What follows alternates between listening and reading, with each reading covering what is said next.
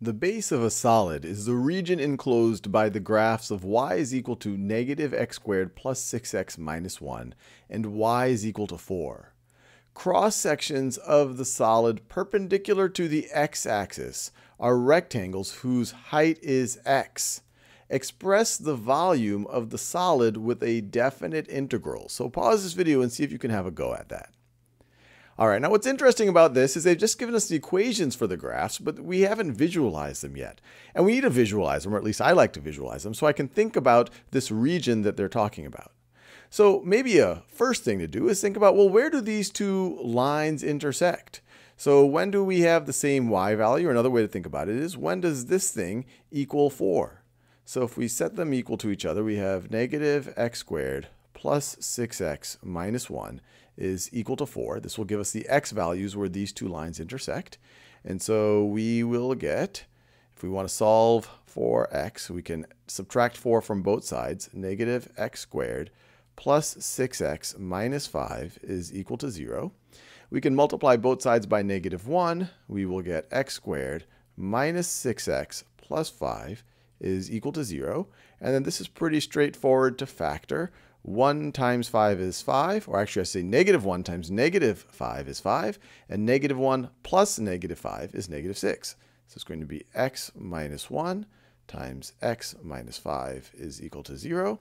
And so these intersect when x is equal to 1 or x is equal to 5. Since we have a negative out front of the second degree term right over here, we know it's going to be a downward opening parabola. And we know that we intersect y equals 4 when x is equal to 1 and x equals 5. And so the vertex must be right in between them. So the vertex is going to be at x equals 3. So let's actually visualize this a little bit. So it's going to look something like this. I'll draw it with some perspective because we're going to have to think about a three-dimensional shape. So that's our y-axis.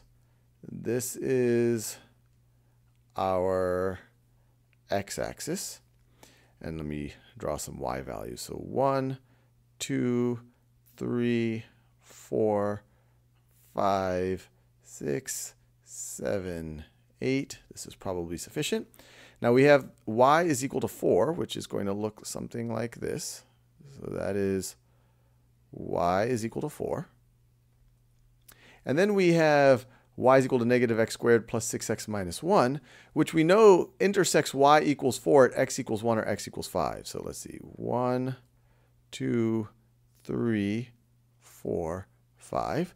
So x equals 1. So we have that point right over there, 1 comma 4, and then we have 5 comma 4.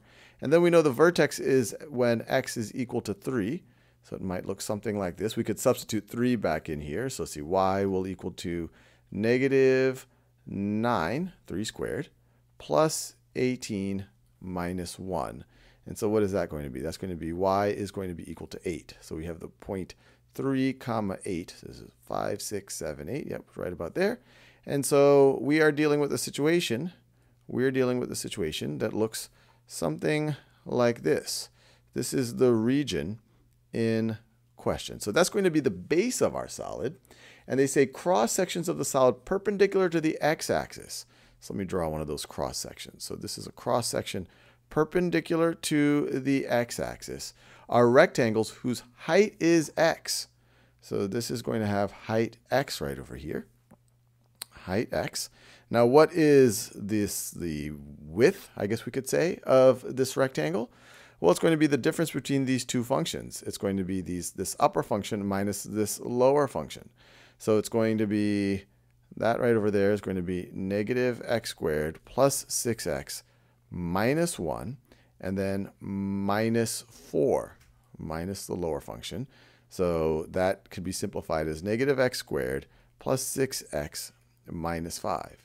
And so if we want to figure out the volume of this little section right over here, we'd multiply x times this, and then we would multiply that times an infinitesimally small depth, a dx.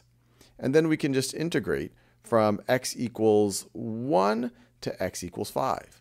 So let's do that.